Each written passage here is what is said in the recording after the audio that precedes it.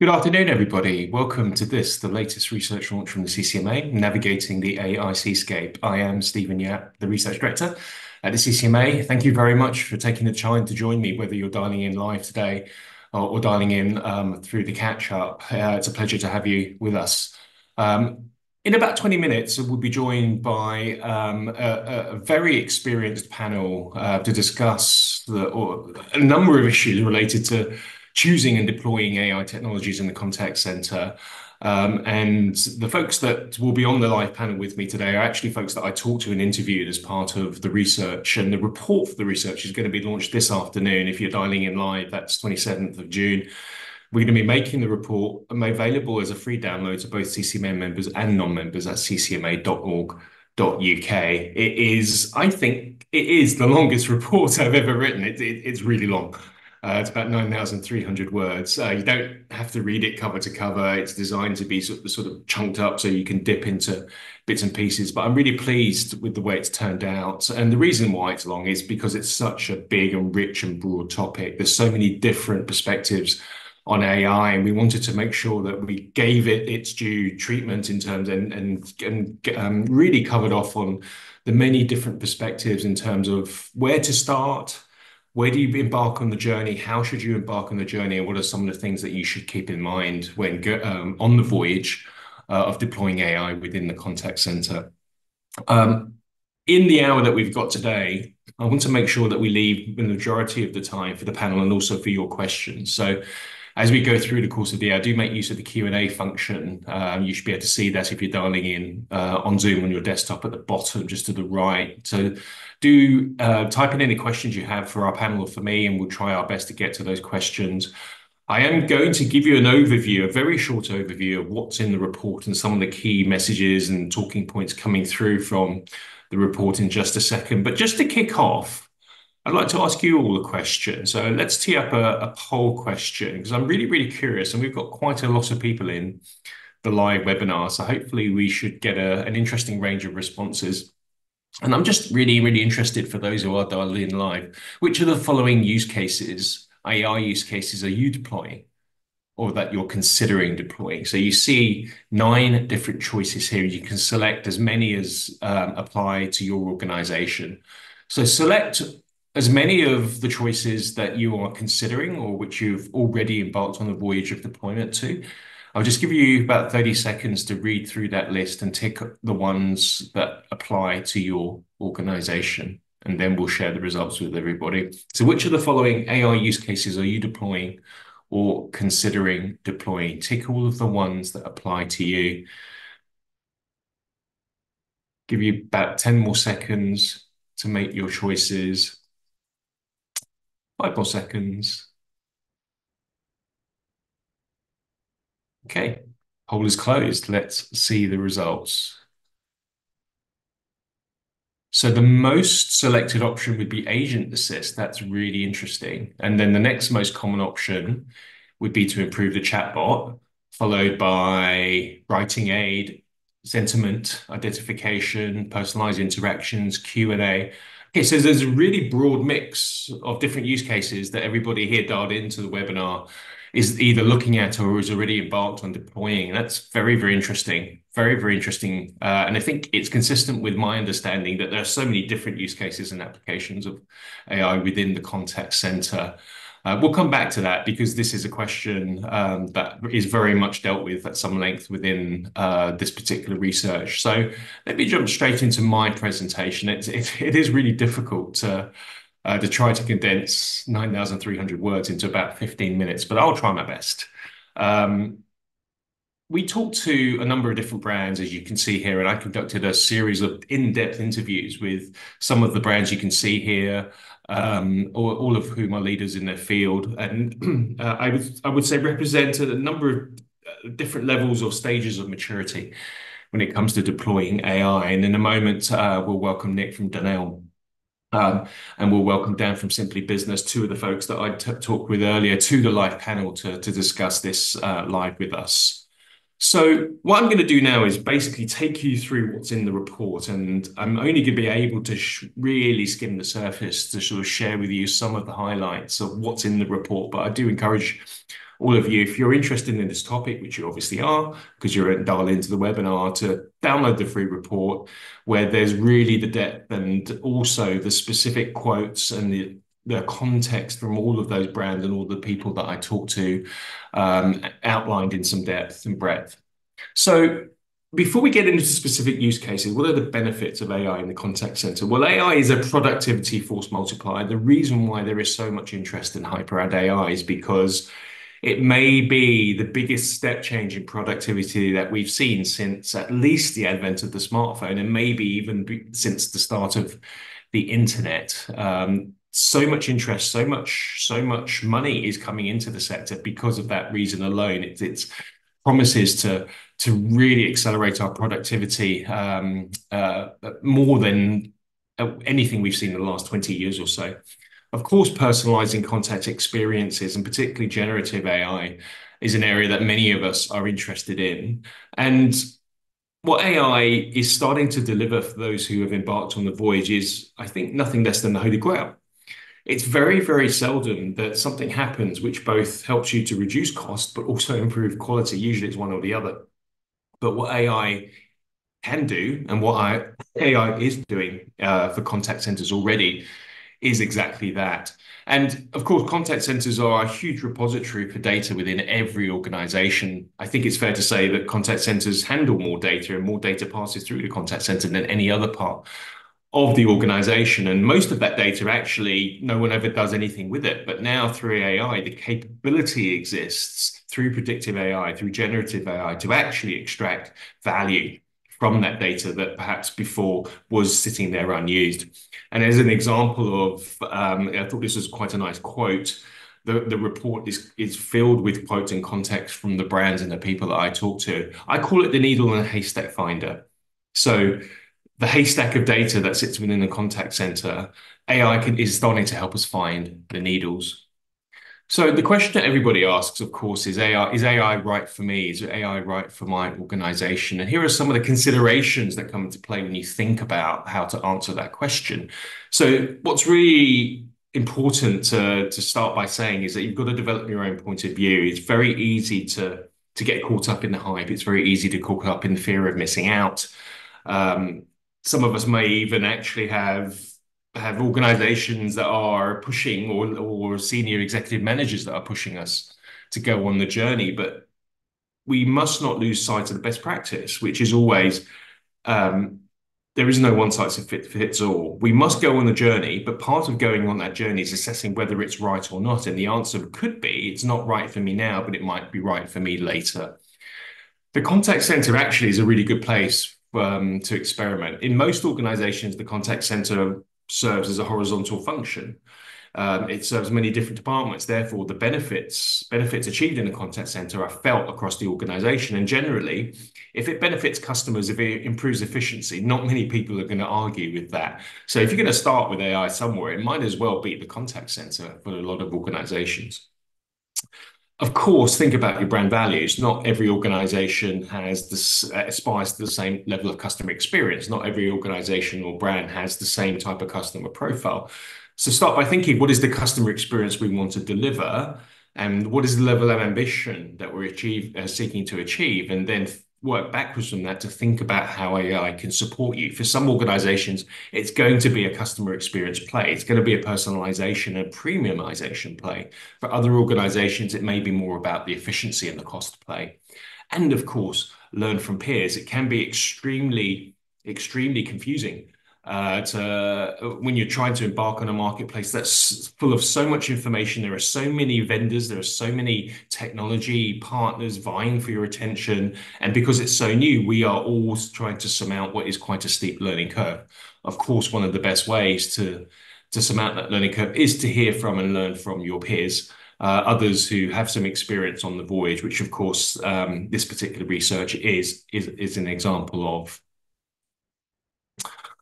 So the use cases in the contact center were exactly the ones that actually you voted on in the poll. So enhancing the chatbot experience, the agent assist, which of course refers to an entire category of use cases, but may be described essentially as putting information in front of advisors in the moment, in the course of assisting a customer to help them assist the customer better.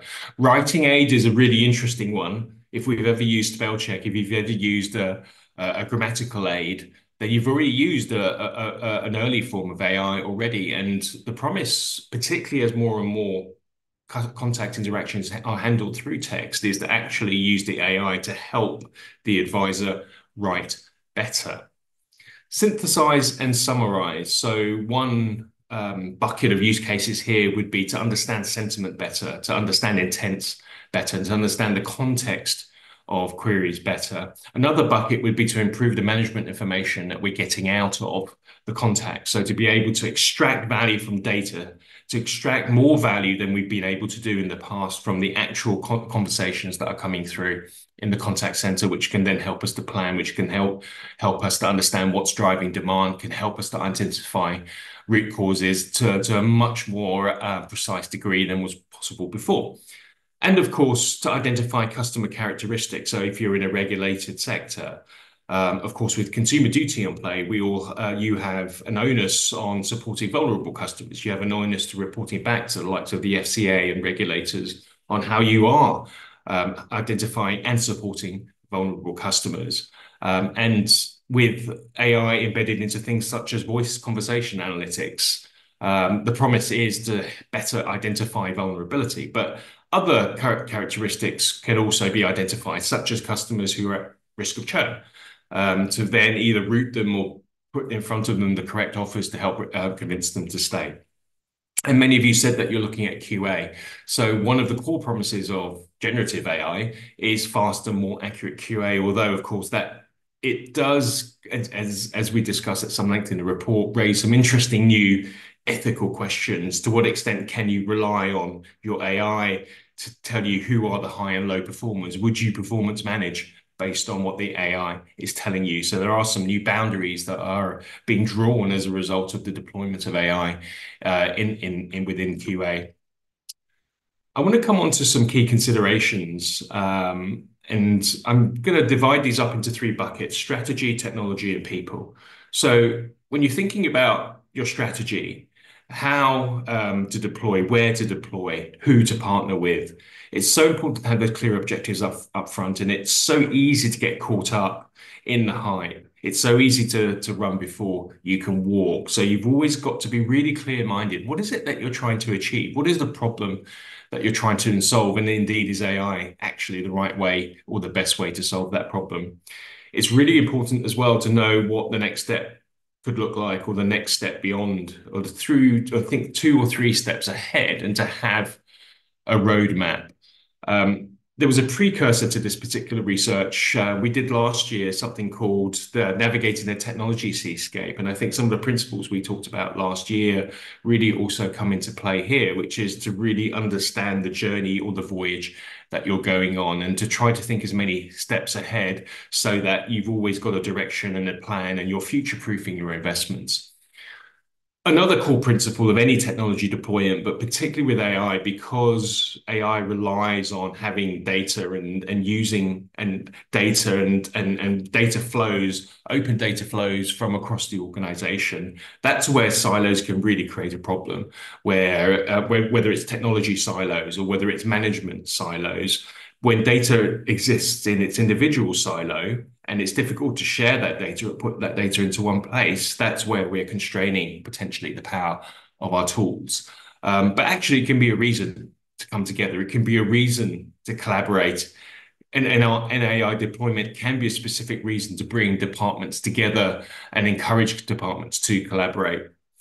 A specific area of consideration, a strategic consideration, would be around guardrails, would be around the right governance. So most organizations already have some data governance policies in place, but when it comes to AI, when it comes to ensuring that the AI operates within the right boundaries, it's so important to think about that governance and to think about the guardrails. And this could be a whole this could be a whole webinar in and of itself. And one thing that I realize is that it's actually the technologists, it's the technology leaders who understand the risks best, but it isn't the technology leaders who are actually accountable and ultimately will be responsible for implementing these guardrails. So it's really incumbent if you are a business leader, if you're an operational leader, to educate yourself and to become at least as knowledgeable as you need to be on and have the right people and resources around you to know what you should be thinking about when it comes to implementing those guardrails to ultimately protect your customer and to protect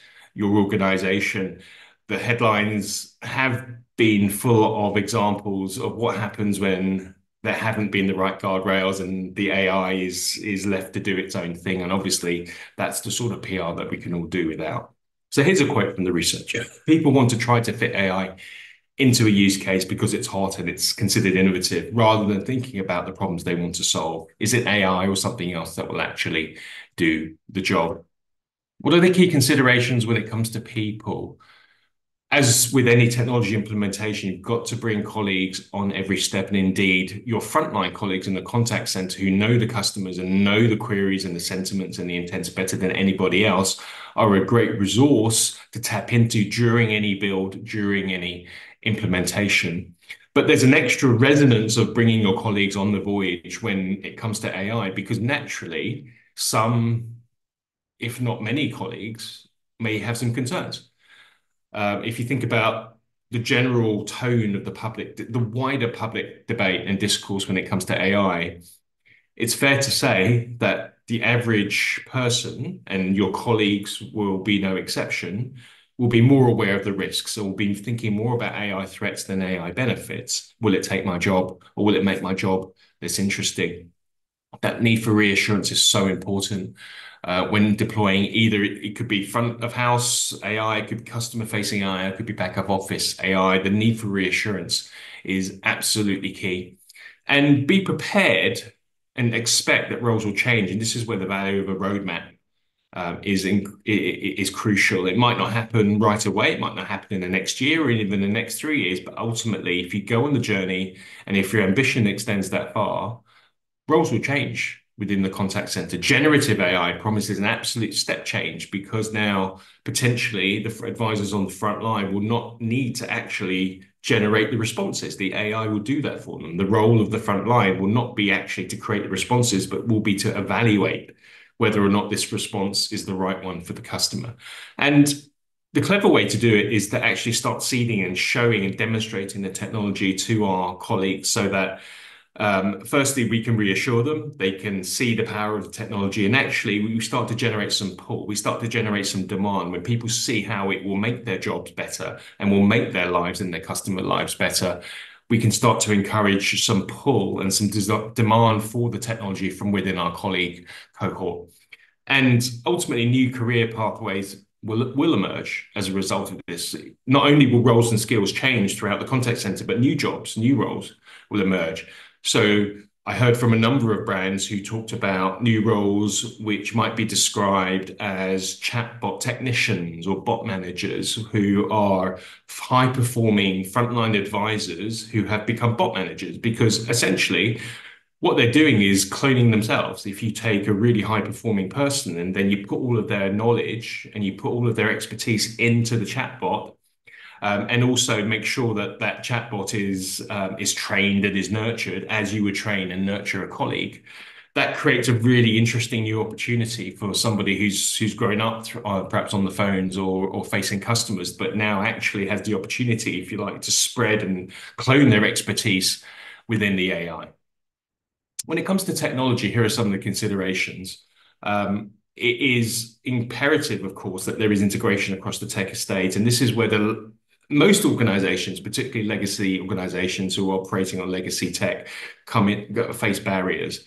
The lack of integration can be the blocker for you to get to the next level. But in the same way that deployment of AI can encourage departments, perhaps who've operated individually, to collaborate more, this can be perhaps the big ticket decision that finally gets you to the integration that has been overdue for so long. The big decision that perhaps has been put off for so long might actually now be in the picture if you're looking to deploy AI, because there's no doubt that that integration needs to be there.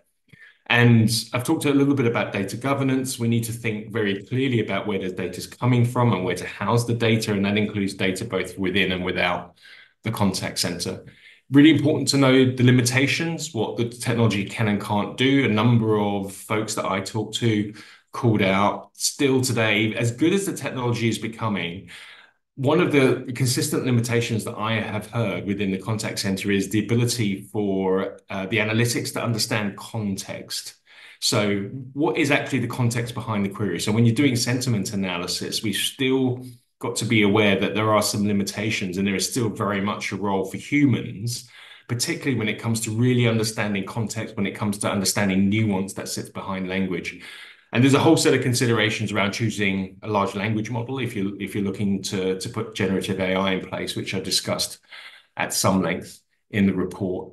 It's really important to think about how you nurture your AI, just as you wouldn't hire a human advisor, a human colleague, and just put them in the corner without any training or coaching. You've got to expect to be able to train and coach your AI capability on an ongoing basis, exactly as you would a human. And very quickly, just to cover off some of the things when you're looking to pick partners, when you're looking to select from the myriad of brands and providers that are out there, some of the decisions that you inevitably need to make. Do I work with a single vendor and benefit from ease of implementation, or do I pick best of breed when it comes and pick and select the best tools? These are all considerations, pros and cons that I've discussed at length in the report. Can I leverage my existing relationships? Most CCaaS providers now have an AI capability, and should I just take that off-the-shelf AI capability, or should I bring in my own? What is their track record? What is their track record within my specific vertical industry within the UK? Do they have the right values? Does their team share the same outlook on where AI is going? What is the strength of the customer success team? Are they able to help me solve problems? Are they offering me a tailored pilot? Are they offering me a proof of concept? Is the demo tailored to my specific customer requirements and my specific customer journeys and my use case? And then finally, last but absolutely not least, there, as with any technology implementation, can be value in working with a third party, particularly when it comes to AI, because it is so new to many of us, and it already is such a crowded marketplace. The value of working with a third party, a systems integrator, a consultancy, is they can help you navigate, as well as, of course, providing resource to actually build and implement. That was a really quick whistle-stop tour through the contents of the report, and I would absolutely invite everybody to dialed in to download the report, which is a free download from ccma.org.uk. At this point, I would like to invite Nick, Ben, and Dan to the stage to talk with me about some of the themes that I've just been discussing. Welcome to the stage.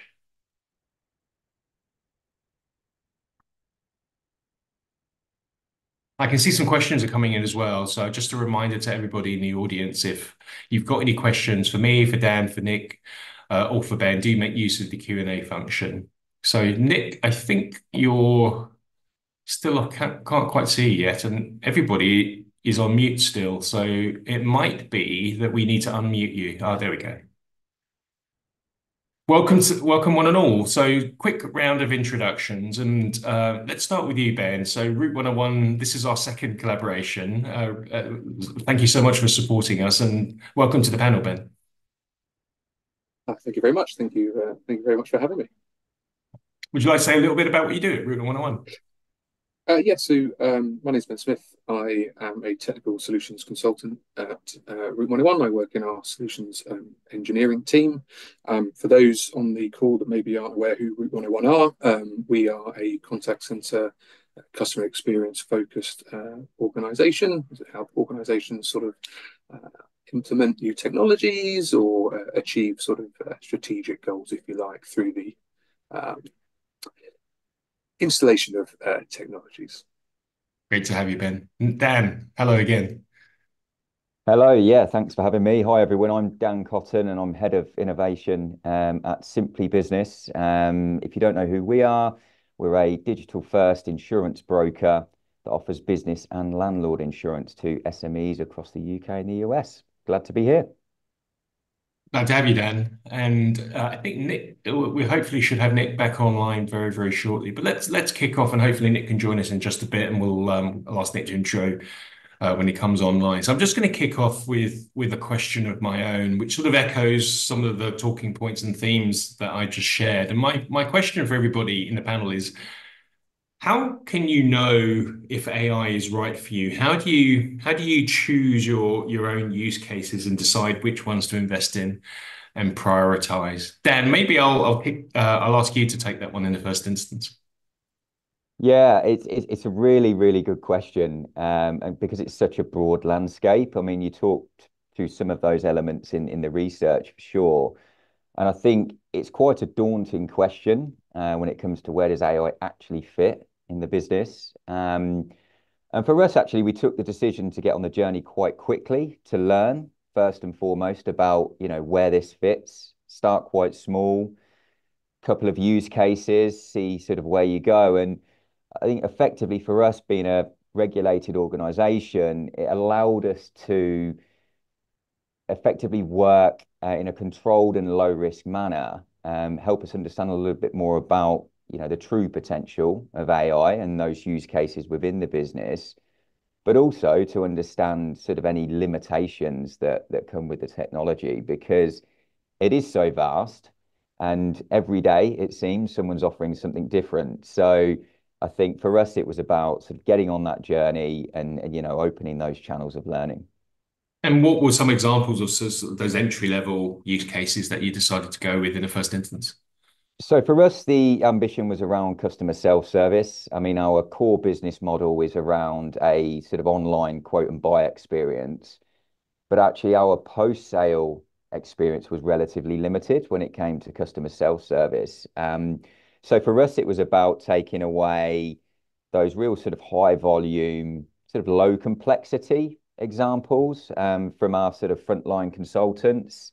And it was things as simple as I need my policy documents. Sounds as simple as it is. Prior to that, we didn't have self-service capabilities that allowed customers to self-serve on that basis. And there was other things like we'll, offer incentives to customers, and they'd be just chasing up to understand where that's coming from and where in the status it is. When am I going to receive this incentive? And they were occupying a lot of time from our advisors, and they'd be the first to say, "This isn't the best use of my time. I like having engaging conversations with customers that need my help." So we started there, and we were led by the consultant team on this really about what do you want us to take out and what do you think could be self-served on. So there's just a couple, but that's where we started, quite small. Thanks so much, Dan. Nick, hello. I'm going to ask you that question, but first of all, would you like to introduce yourself, Nick? Sorry, I clearly had a camera malfunction. Hi, good to see everyone. Nick Coleman from Dunelm.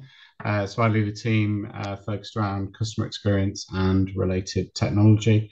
So I guess everything outside of operating a contact center, I'll leave that to my esteemed colleagues. Great So to have yeah. you, Nick. And the question is, how do you know if AI is right for your organization? I think it's a question that everybody needs to ask themselves to start with. And I think if you particularly kind of pivot to the contact center use case, you've got to be looking at yourselves. You've got to be holding the mirror up to yourself and how you're operating and what you're doing. Um, so some of the kind of examples that kind of processes we've gone through is really trying to understand where your inefficiencies are.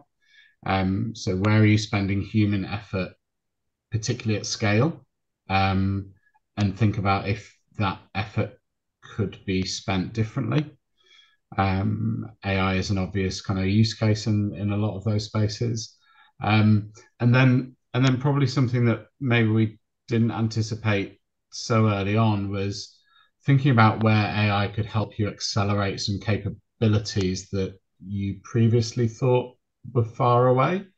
So for us, that's, thinking about personalization and how do we bring a more personalized service at scale into play.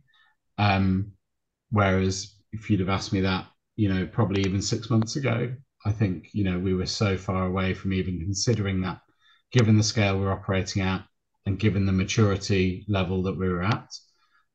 But it's opened our eyes and opened our doors to saying, well, actually, it's not that hard to bring in elements of it. There's clearly a journey to go on. But elements of personalization at scale, utilizing AI or leveraging AI capability can be achieved. So why not kind of walk with it? Thanks, Nick. And from our conversations before, I know that Danelle, it's fair to say, isn't necessarily an early AI adopter. And yet it was a conscious decision that you made to not be an earlier adopter, to be very intentional and very thoughtful about when to adopt. And it's okay to follow. And I think it's fair to say a lot of people feel the pressure to be an early adopter because they feel like they'll be left behind. Um, do you think that everybody needs do you think there are natural benefits to being an early adopter? Can it actually be better to be a follower? I think, well, to kind of take your point on a little bit, like what is your business culturally? So our business culturally is more of a follower than a leader. That kind of serves us quite well in terms of being more considered when we're taking, decisions, and we're quite, I guess, risk averse to that point. But on the other hand, I would say that this space has moved so fast and will continue to move so fast that you do need to develop a point of view, even if you're not necessarily saying I'm going to act on that yet. So developing a point of view is key, but also taking your time and not feeling rushed, right? So really evaluating those, those potential use cases. Don't feel like you have to solve them all at once with the same kind of technology, right? Different things for different purposes. But taking a measured approach where it makes sense to move, why not? But yeah, probably, for us, that's been very reflective of our kind of overall kind of positioning and culture as a business anyway. And the point of view isn't necessarily the same as adoption. The point of view could be we're not ready yet to adopt. But for me, that point really lands. And I think another reason why it lands for me is because our staff are going to be asking us, what's our strategy? What's our plan? I read all about this new technology that's coming in. Are we going to adopt it? And we need to be ready as leaders to answer that question. Ben, let's turn to you. You work with a lot of different organizations in your role as Route 101. How do you help them ascertain where to begin and sort of what the voice looks like? Yeah, it's a really, really good question. And I think not to sort of oversimplify this, but we really want to start with understanding what that sort of customer journey is and the sort of entire sort of life cycle, right? So why is it that people are getting in contact with our contact center, the function that it has? And we can sort of start mapping things out, right? Because there's AI is such a broad term. There are solutions that could fit various sort of points along this sort of timeline. So if we just to sort of expand on that a little bit, if we're talking about maybe something proactive, so we've noticed there's an issue and the internet's gone down, we can engage proactively using sort of conversational AI. We're addressing this sort of part upstream, moving into sort of those contacts coming in. How are they coming in? What channels are coming in? What is it that people are getting in contact for? To Dan's point around sort of high volume, low value, those are sort of things we want to sort of automate because that's what the customers are after, right? This is, I term it the generation of instant gratification. We want something now. You want something, you want to buy something online, it turns up tomorrow. You want answers and such. So, where AI is so broad, it's really sort of understanding the whole sort of journey for a customer, but also when we get into the agent experience as well. So the research touches on things like agent assist.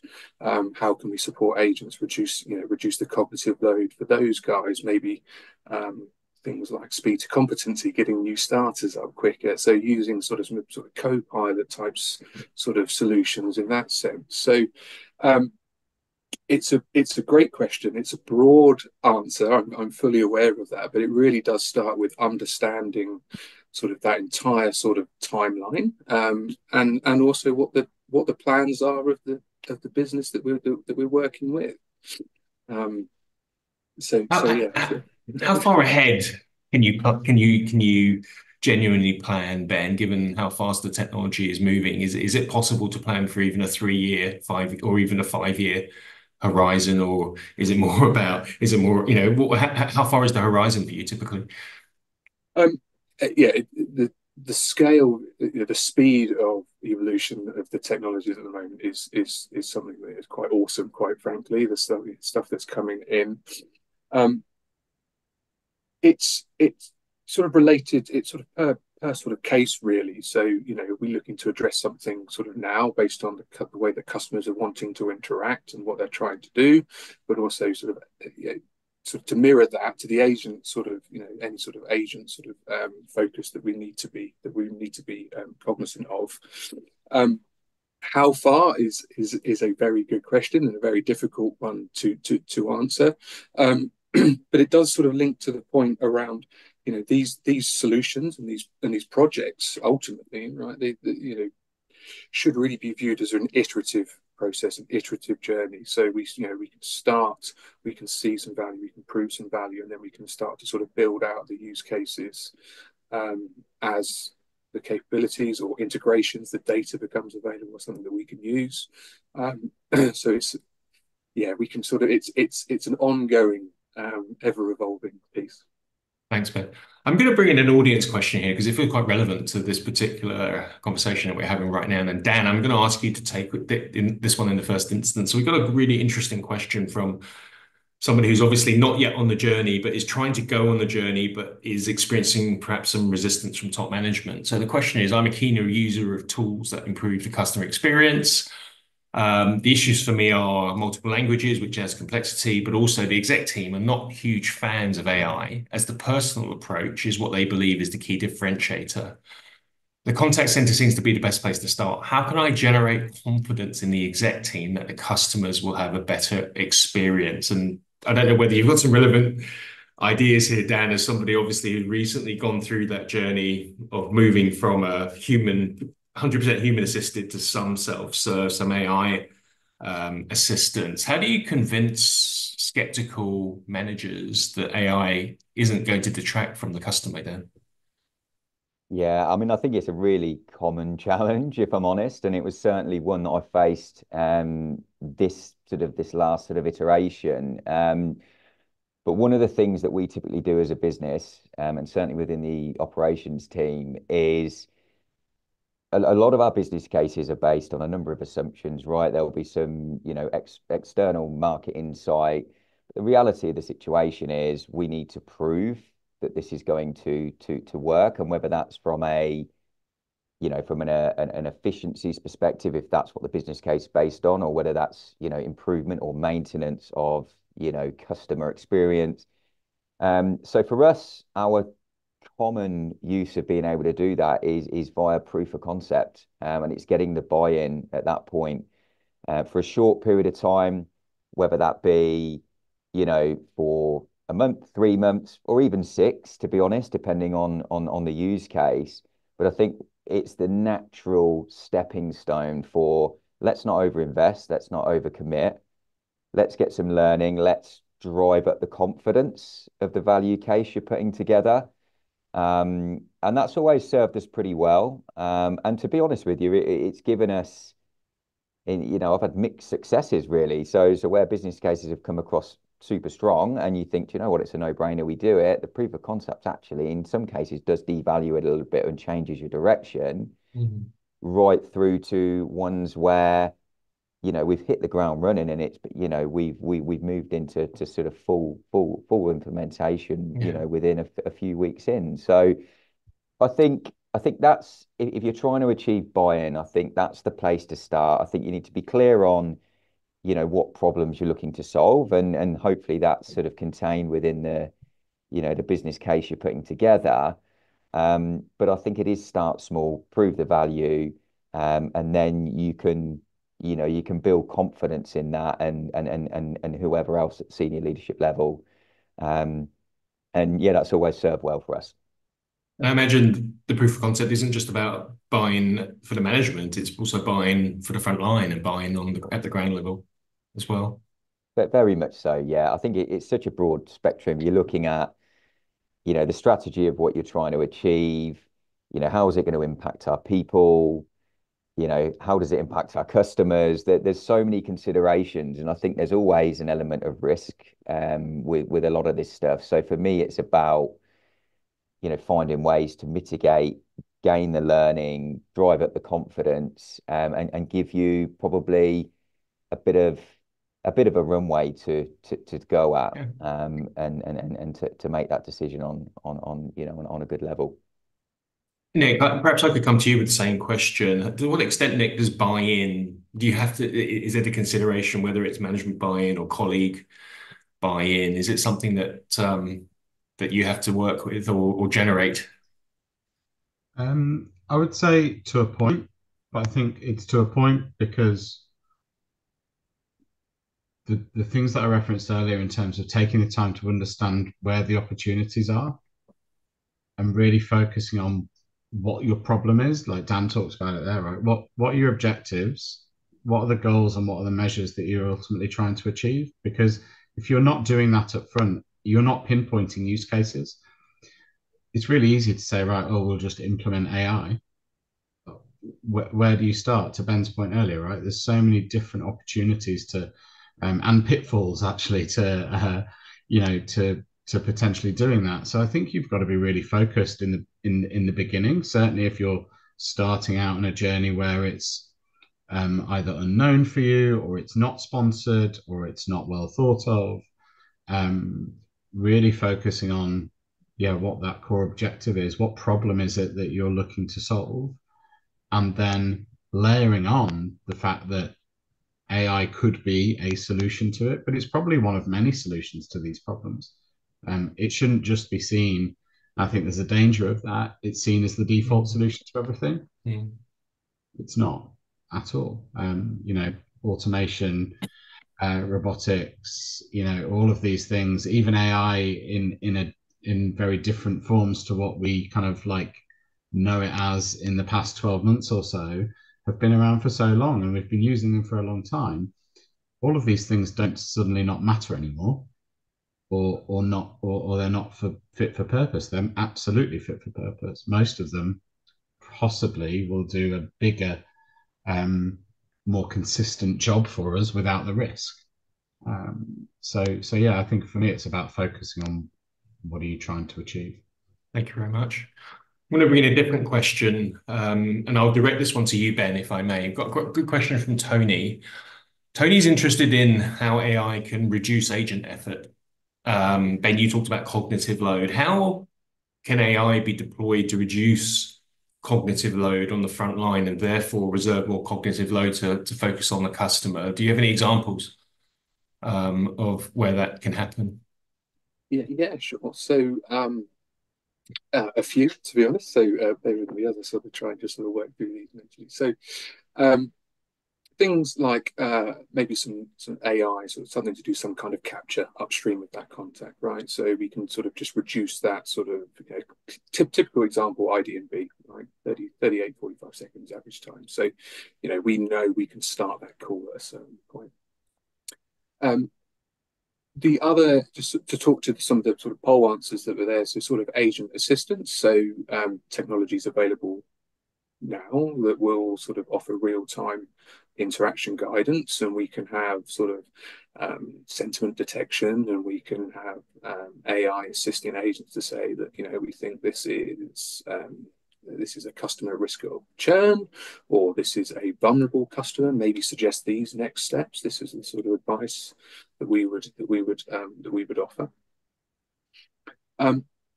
There's also around some of the it was another one, writing assist. So actually just having generative AI sort of take a few minutes, expand this out for me, tone shift, make it more friendly, more formal. but also post interaction as well. So one of the sort of fairly hot topics is around sort of auto summarization of contact and interaction. So very easy sort of case to build, sort of how long does that sort of wrap up time, that note taking sort of typically take, how many agents, how many calls. Secondary to that is also AI having that in that auto summary sort of example I've just sort of spoken to, is actually having a unified way of summarization being collected, right? Because I think if agents will update their notes differently, and if we took a set of data, 500,000, there'd be multiple different ways in how that's sort of being populated. So that's a sort of a secondary sort of benefit to that sort of technology, that sort of AI assisting agents. Thanks, Luke. Ben, I just want to stay with you. Got a question here from Ryan, which LLM is the best fit when it comes to agent assist? Would you have a view on that, Ben? There's LLMs based on sort of industry, so it's again it'd be sort of use case specific. Really, there are enormous data sets trained on sort of CX focused models, and then subsets of that as well. So apologies if it's not a definitive answer, but yeah, it's, options. I think it's impossible, isn't it, to come up with a definitive answer, particularly as the answer today might be different next week. The LLM's landscape is evolving that quickly. Got another question, which I'll open up to the panel, to anybody who might want to tackle it. Do you have experience of using AI, excuse me, to create internal facing knowledge content for your knowledge base? So we talked about using AI as an agent assist writing aid. What about using AI to create internal knowledge base content? Has anybody come across that as a use case, or has looked at that as a use case? So we do, and I'll say in part. So I will caveat it, not to the full scale, but we do have AI helping for some of our sort of quite complex product queries. So we have a team specifically for sales and service support, which are sort of internal facing only and not customer facing. And effectively that team manage our internal knowledge base, and it's there, effectively covering really common product related questions right through to, really complex customer requirements. And we have a knowledge management system that our frontline agents can self-serve on. Now, it isn't that there's some proactivity there, but it's predominantly reactive. So it's not necessarily, next best action like as it stands today. But we went through the process with the vendor that we was using, that they brought in the generative aspect, and we completely changed all of our articles, and we applied a different tone to them. We condensed them quite a lot, but the importance obviously was not to lose the important parts. So there was a journey there that we had to go on, but we did have quite good success in doing that, because fundamentally that knowledge, if your agents are speaking to the customer at the same time quite often, whether that be, over the phone or whether it be on another channel, it needs to be quick, sharp, and concise and to the point, but without losing, its strength in what it's trying to get across. So probably to answer your question in full, but yeah, to an extent, we've looked at some of that. Thanks so much, Dan. Dan, I want to stay with you with a question of my own. So many technologies out there evolving at such a rapid pace, so many providers of technologies out there. How do you navigate through that to decide which ones are the right ones for you? What are some of the things that have worked for you when it comes to technology and partner selection? Yeah, and I think you've touched on this already, and I think a few of the other guys have as well. It's such a crowded space at the moment. And I think I think you have to be quite intentional with the type of partner that you want to work with on this. And I think, Ben said it, and on a couple of occasions there's sort of industry specific stuff, and there may be some, preferred partners down that route. Some might be sort of more values driven. I think for us it was about finding the right partner that understood exactly what we wanted to achieve from day one, but also were effectively culturally aligned with us and shared the same values. Because I think when it comes to customer success, you're getting off to a really good starting point of the relationship if that is, really clear and aligned. Um, I touched on it a bit earlier in terms of getting to that point. I mean, we did go via the consultancy route, so that really helped us. And we also went on the proof of concept route as well. So, it was amalgamation of those things. But I think I really do believe you can learn a lot from a supplier around someone that offers a proof of concept, because I think what they're believing in is not only do they understand your use case, they're standing behind the product to say, we believe it's going to work. Um, and, on a proof of concept, they're as invested as you in doing that. And, you know, for this particular use case, it's paying its dividends significantly. So I think there's a lot to be said, and I think it helps to cut through the sales pitch. We know we've all heard the sales pitches, right? But I think getting truly hands-on with the product, getting that learning, feeling like you're in a partnership, I think is really important. Thanks. Nick, how do you cut through the technology seascape and the vendor clutter, if you like, and figure out what really works for you? Yeah, so I think for me, it's been about looking at how we leverage the vendor relationships we already have, um, and also how can you try to truly create a partnership um, with those vendors? So can you get them to have some skin in the game commercially? I mean, right? So some of this, if you're operating at scale, won't be cheap, um, but you would hope that it's got the ROI. Now, are they going to commercially kind of put some skin in the game to prove that, to help you prove that out? And now that can take some doing, and depending on who you're working with, might be more successful than others. So yeah, for us that was very much about understanding what our current supplier base had to offer. Did that match with some of the capabilities that we were looking to solve problems around? Um, and to support the start of our journey, the answer was yes. Now, will we reach the end of the road? On that, then quite possibly, but that will depend how quickly we go. Some of the problems we're trying to solve. Do we look to internalize some of that capability as well? Is a question that we need to walk through. So yeah, I think overall it's about looking how can you leverage what you've got, um, and trying to Dan's point to create a level of partnership that's mutual. Thanks, Nick. I'm going to take a question from Dave and direct this one to you, Ben, if I may.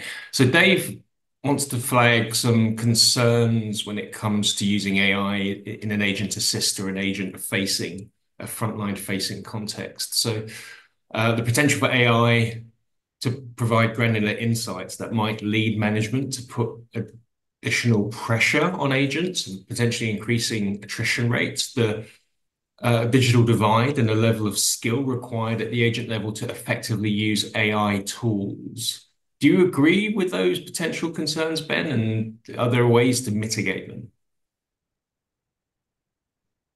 Yeah, absolutely. It's a great point, and there's sort of related to that. There is a sort of a certain risk that we take so much easy stuff out. We only leave the really hard stuff that actually, there's a risk of sort of overbearing. Right?